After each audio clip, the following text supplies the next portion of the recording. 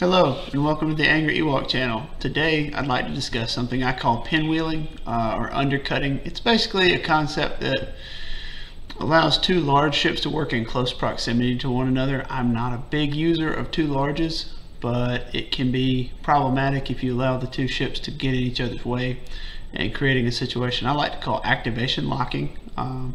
So we're going to quickly go through that and hopefully give you some pointers on some ways to avoid activation locking yourself and some ways to use your large ships in close proximity without getting tangled up. For our example here today, we'll be using two Star Destroyers. You can use any two larges obviously, but this is kind of the classic version of this. You'll notice that these two ships are basically running parallel to each other, and the distance that we're most concerned with is the distance from the side to the one side to the other, this red line. And I typically like to make that distance at least about distance 2. And the reason for that is that as these two rectangles are moved near each other, and they tend to rotate to the right or to the left as they turn their nose to pursue to the left or the right. And what happens is that space gets smaller and smaller. And you can see this when we turn these two Star Destroyers on their sides. And now that distance, that safe zone where you can move without overlapping, is much, much tighter. This is because we're moving rectangles, not ovals. And the corners stick out as they rotate. So these two Star Destroyers have been deployed forward in their deployment zone abreast of one another. And at some point the enemy will attack on the side because there's no benefit to attacking directly into both of these. That just makes it really easy for both of them to get their guns on, and you can figure that out on your own. But invariably there will be an inside ship and an outside ship, and the inside ship needs to try to go speed 1. And it needs to do as many clicks as it can. So that typically means dropping to 1 and using a navigate dial to double click to the right.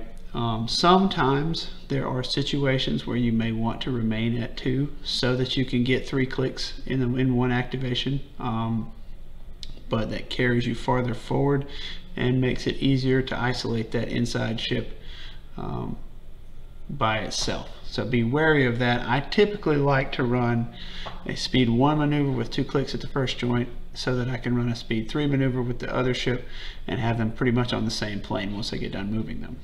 You can see here that the outside Star Destroyer comes up to speed 3 and adds a click at the first joint with the navigate command and does this. That puts both those ships roughly on the same plane where their guns are kind of in the same threaten the same area. You can see that we have our kill box set up here, and so then the question becomes, well, what do we do with our flotilla? A lot of times we want to allow our flotilla to be one of our stalling activations, so it wants to go early in the round. And what can happen is, if you aren't thinking about it, you can take your little flotilla and perform a stalling activation and get in the way and then block one of your big ships, which is terrible because they're supposed to be supporting the ships, not getting in their way.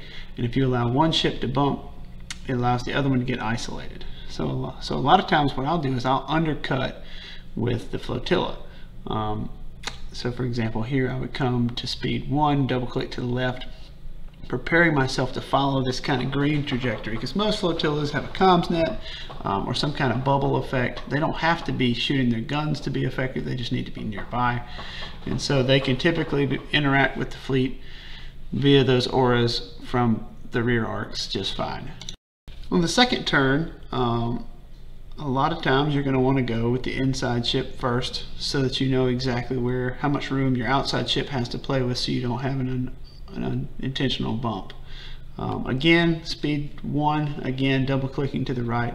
At this point we've done 4 clicks to the right and we're pretty much parallel with our own board edge. This is very good for intercepting an attack coming down into your down and in, like you see the red arrow.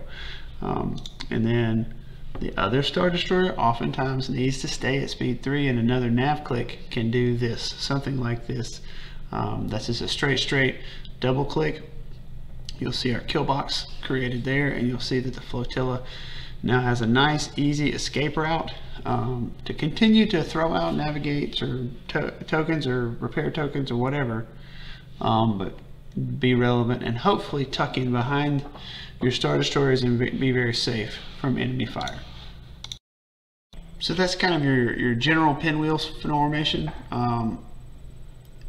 Pretty good at getting around on a target. Not the best if they're coming really fast at an oblique angle. And for that reason, I'll discuss undercutting.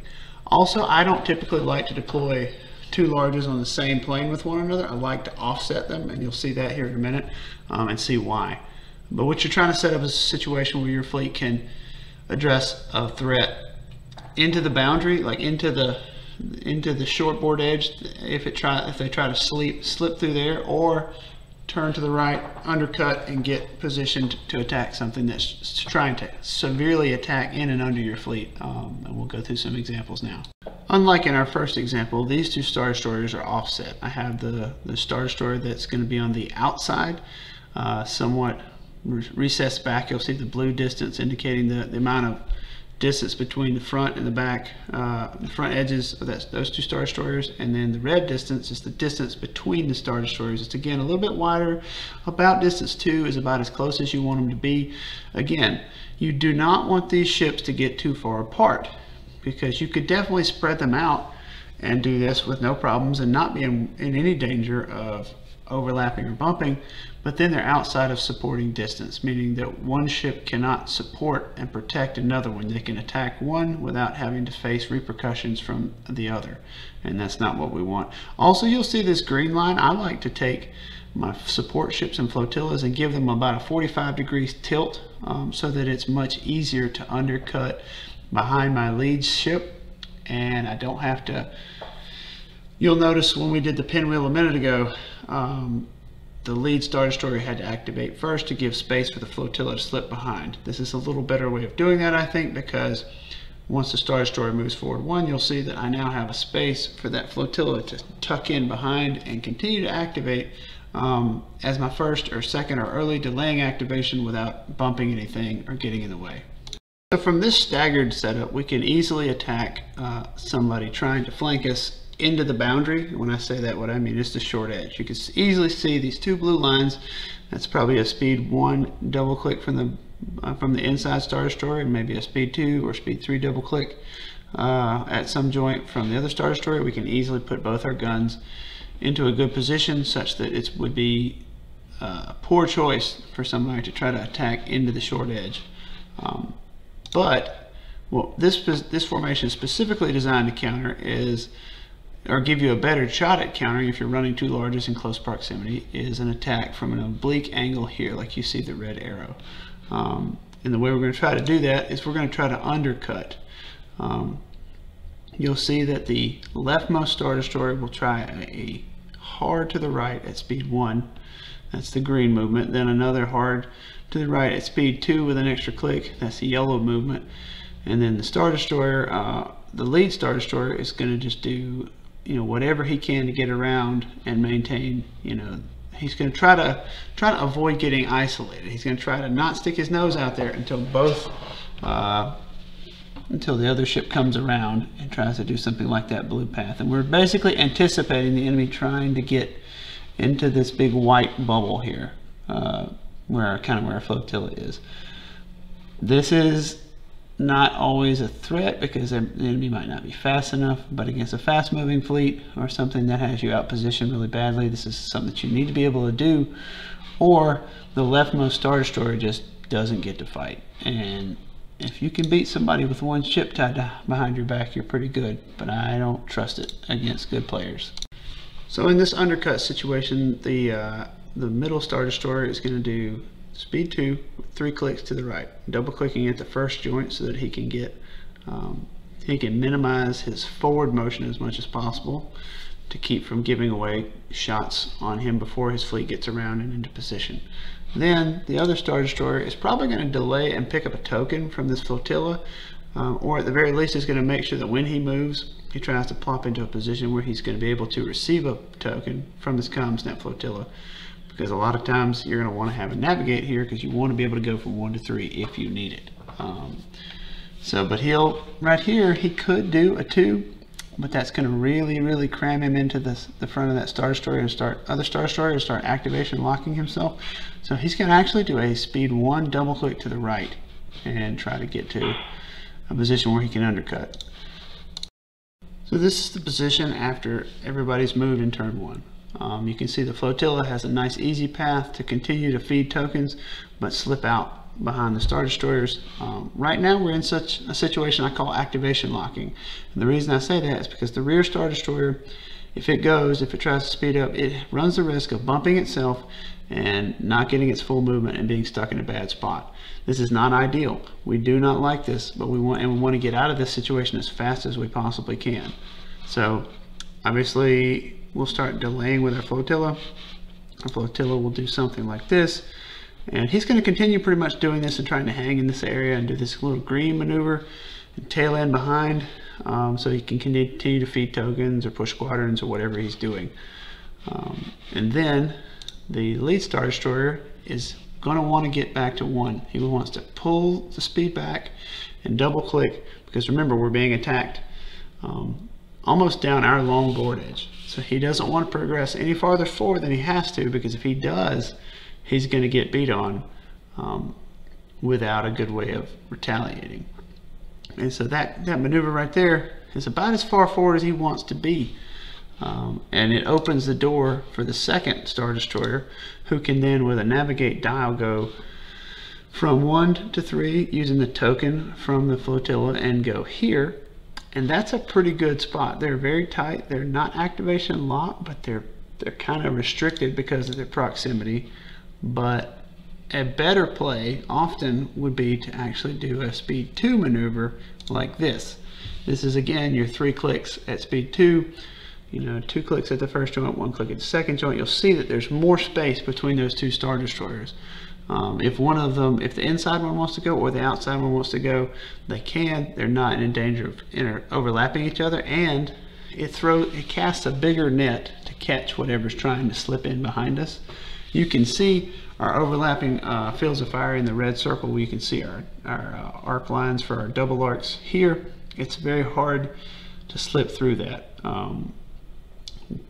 Thing to note though is that the rightmost Star Destroyer is probably going to be taking a lot of heat here, so you probably want to start dialing up repair commands, and you probably want to start dialing up or engineering navigate commands to try to get it out of there, if it's something that's not durable enough to take what you're trying to do with it. For example, if this were a Providence and a Recusant, you would want the Recusant to be the left ship, the undercutting ship. You would not want it to be the lead ship, because it's going to take more fire.